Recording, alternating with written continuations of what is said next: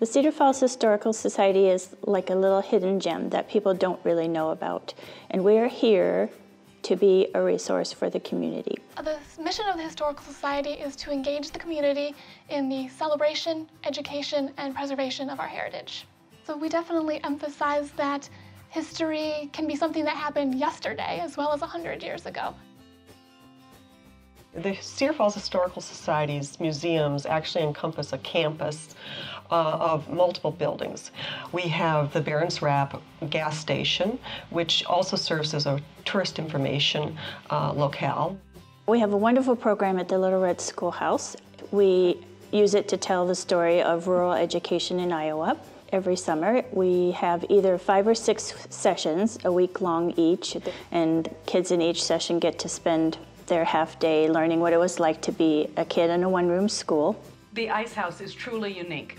As far as we can tell, it is the only ice house in the United States that is being used as a museum of the ice house industry. The main floor of the ice house tells that history of ice cutting on the Cedar River.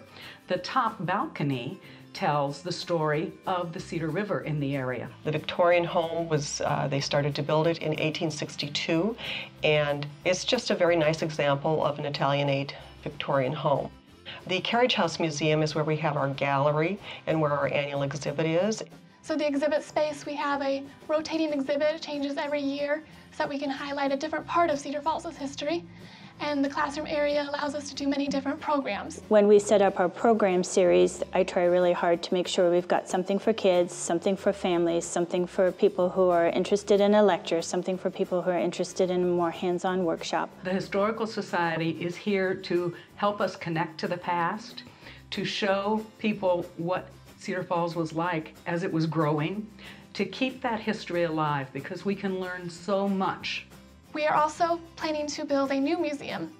It's at 315 Clay Street, which is just 2 doors down from the Victorian home.